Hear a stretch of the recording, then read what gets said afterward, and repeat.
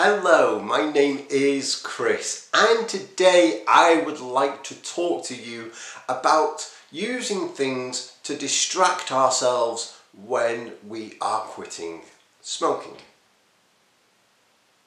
Now, you're a smart person, so you don't need me to turn on my camera and say to you, hey, if you're craving a cigarette, you should go and find something to distract yourself and go and keep busy.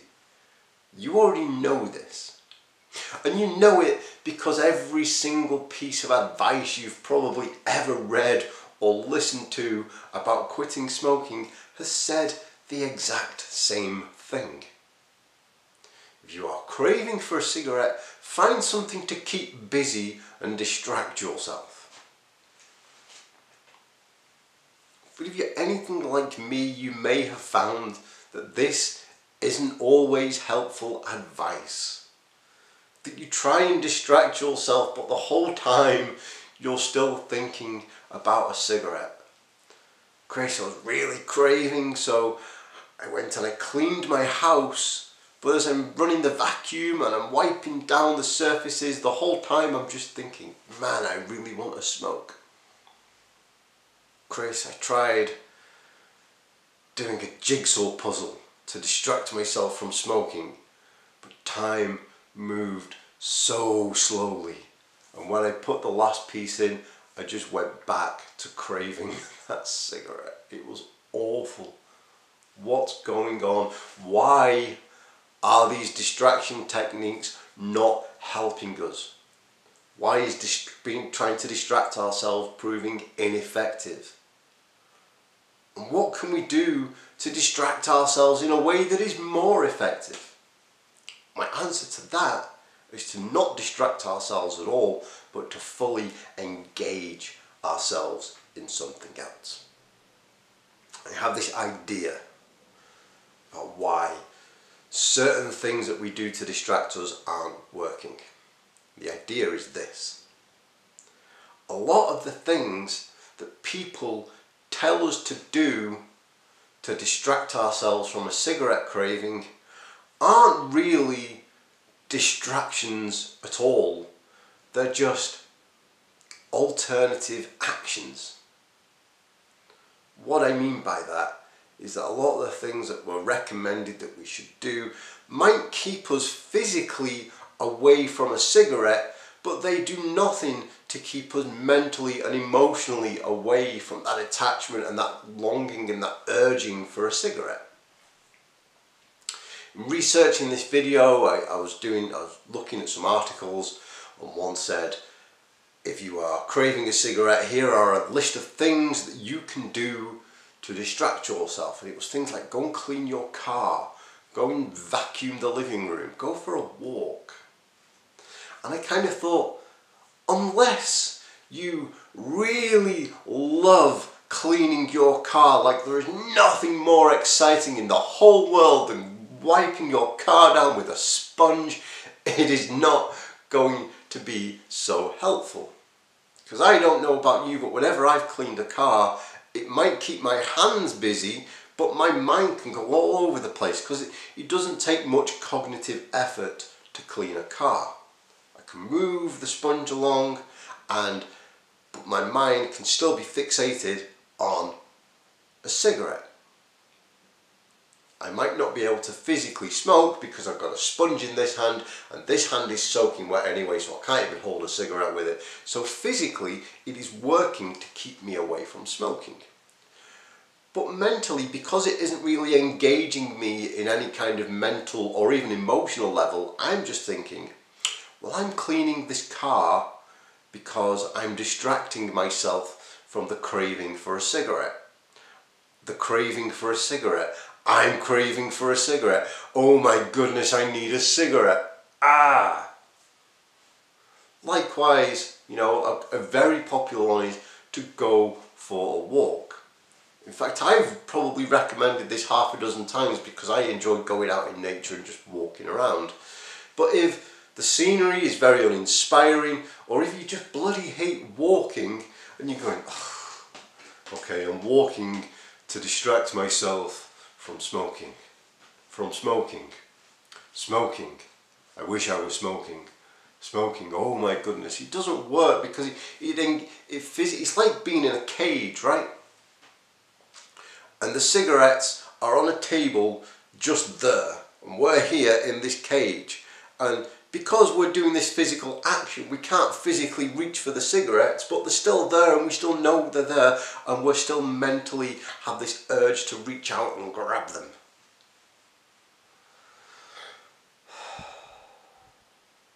It's worth remembering as well the thing about our minds can't process a negative.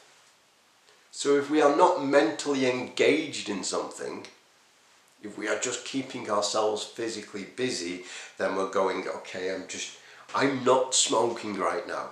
But the mind doesn't really hear the word not, it just hears smoking, and it associates smoking with cigarettes. So it does nothing to get rid of that mental obsession that comes with the physical craving. I remember years ago when I first had a big problem with alcohol, and I went to a 12-step meeting and they gave me this big blue book called The Big Book, and they said, if you're thinking of a drink, sit and read this book. Right now, normally I love reading, but I didn't particularly like this book for whatever reason. And I remember there was one time when I was craving a drink, so I thought I'm going to do as suggested, and I got the book and I was reading, I was trying to read it. And I remember thinking even then, this isn't really distracting me from alcohol, because I'm still thinking about alcohol, I'm even bloody reading about alcohol. I'm just,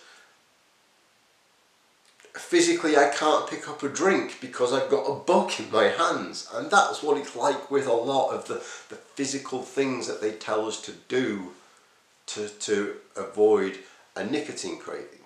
It's just keeping us physically away from a cigarette.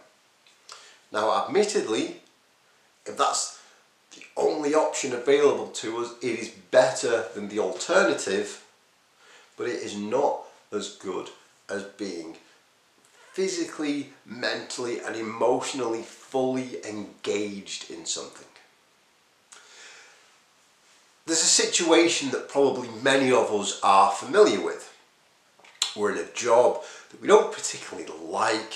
It doesn't fulfill us in any way, it doesn't engage us, it doesn't satisfy us in any way. We're just kind of there to pick up a paycheck and go home at the end of the day. And time feels like it's dragging on forever, and we're obsessed with looking at the clock, and every 5 minutes feels like an hour, and all we want to do is go home. We're not thinking about the work, we're just thinking about, oh my goodness, I just want to leave. Then, later, we might go and see a movie, we might go and see a sports game, we might go to a concert, we might hang out with friends, we might go paint a picture, we go and do something, and as we're doing this thing, it's like 3 hours feels like 3 minutes. And the only thing that we're focused on in that time is the thing that we're actually doing. Monday night I went down to London and watched a band play. Now, I've got a lot on my mind at the minute with college and work and the book and my house and all kinds of things going on. But for this hour that this band were on stage, it seemed to fly by in no time, and the only thing that I was thinking about was, man, these guys on stage are really good, and the music they're playing makes me feel good. So I know that if I am trying to quit something and I need something to do in order to keep myself from going crazy thinking about this thing that I'm quitting, whether it's smoking or alcohol or excessive eating or anything else, then I need something that gives me the same experience that I get watching a band, that you might get doing arts or going for a run or something like that. It needs to be not just a physical thing that we do to keep us away from the cigarettes. It needs to engage the mental and emotional side of us too. Like I mentioned earlier, going for a walk. If you're the kind of person that just hates going for a walk, then it's not going to be as rewarding for you as somebody who absolutely loves going for a walk. They love putting their boots on and their coat and going out in nature and breathing in all that beautiful fresh air. That said, I do highly recommend exercise as one of the best things that you can do, like going for a run or just doing some kind of vigorous exercise, because I've found that when I go for a run, I can't be like running and thinking about something terrible at the same time, apart from actually the terribleness of, oh my god, this is really hard work. If I go to the gym, which I haven't done in so long because of all kinds of things that have happened to me,